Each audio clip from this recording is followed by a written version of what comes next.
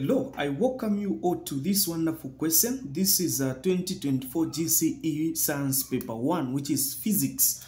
So this is B4, and I want to teach you how to answer this particular question. Like you know, I will not only teach you how to answer this particular question, but I will try by all means to help you understand even other questions that may come related to this particular topic called wave motion. The question is saying below shows the displacement distance graph for waves generated on a string. So one example that you need to know that waves that are generated on a string are called the transverse waves. What is a transverse wave? A transverse wave is a type of a wave whose particles vibrate at a right angle or perpendicular to the direction of the travel of a wave. So in this case, the travel of a wave is in that direction. This is what you are supposed to know. We now dive into the questions that are given. So this is a diagram you need to understand. We now go to this question that is a define wavelength of a wave. So you know that by definition, a wave is a disturbance that occurs on the surface of an object. It is able to transfer heat or energy from one place to the other. So here, define wavelength. What is wavelength? Wavelength, this is a minimum distance at which a wave repeats itself. So we are talking about what? We are talking about a minimum distance. So this is a minimum what? A minimum distance at which a wave repeats itself. So at which a wave repeats itself. So at which, that word there is which. At which a wave repeats itself. A wave repeats itself. A wave repeats itself. This is what you are supposed to know and understand. A minimum distance at which a wave repeats itself. We now move on to the next question. State the wavelength of the wave. Before we answer this particular question, you need to understand one thing. They want you to state the wavelength of the wave. So the wavelength of the wave, you know that one on top, that is called a crest, and this one is called a trough. This is what you need to understand. So for us to have one wave, we need to have a crest and a trough. Meaning when it is starting from here, it must move like this, moves like this, until it reaches there. So when it reaches there, it starts again. Have you seen? It started from here, like going upward. Even here, it is going to start from here. So this distance, have you seen? It will start repeating itself from this point. So this is the wavelength. It is what? 10. And it is in centimeters. So you can put 10 what? You can put 10 centimeters there. If you want to put it in meters, you divide it by 100, that is 0.1. So, or 0.1 meters. It is just the same. So this is the answer. This one or that one. It is just one and the same. The next question, it is saying, what is the amplitude of the wave? They want us to find the amplitude of the wave. By definition, what is amplitude? So amplitude, this is the maximum displacement of a wave from its resting position. From here until it reaches that part. So from here up to there, the maximum displacement of a wave from its resting point. That is what we are calling what? Amplitude.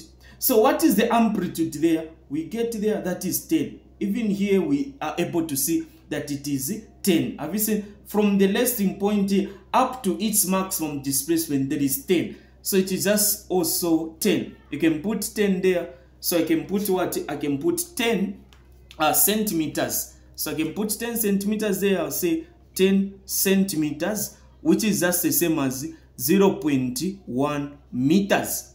I guess you people are able to understand this. You are able to follow me clearly. So this is the answer or that one. We now proceed and look at the next question, which happens to be our last question in this paper. So in this section that I'm having with you, I guess even as we are interacting, you are able to discover new things. You are getting one or two things. The question is saying, if the waves travel along the string at, this is the velocity, 0.5 meter per second. Velocity is given there, 0.5 meter per second. Okay. Calculate the period of the waves in the above diagram. So they want us to calculate the period in that diagram. How can we now calculate the period? For us to calculate the period, you know and understand that period and frequency, the period is inversely proportional to what? To period. So it means that even period is inversely proportional to frequency. 1 over what? Frequency. This is the formula. That's why we say frequency, you agree with me, we say frequency is equal to 1 over period. This is what we get to do.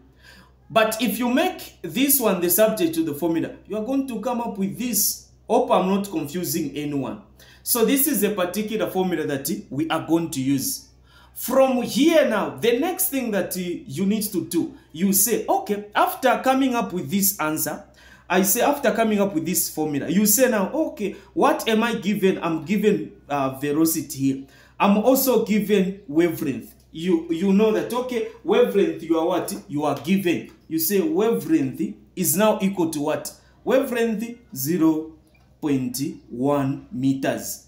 You can calculate frequency by using the equation for waves. Velocity is equal to frequency multiplied by wavelength. We can calculate this one with the frequency there. So we divide both sides by wavelength, divide both sides by wavelength. This and that cancel out. We get to have this particular formula. We say frequency is equal to velocity over wavelength. This is equal to, what is velocity? 0.5 over what is wavelength? Wavelength, that is 0.1. We say, okay, what answer are we going to get there? So therefore, frequency is now equal to, what is our frequency? Get our calculator, we divide 0.5 divide 0.1.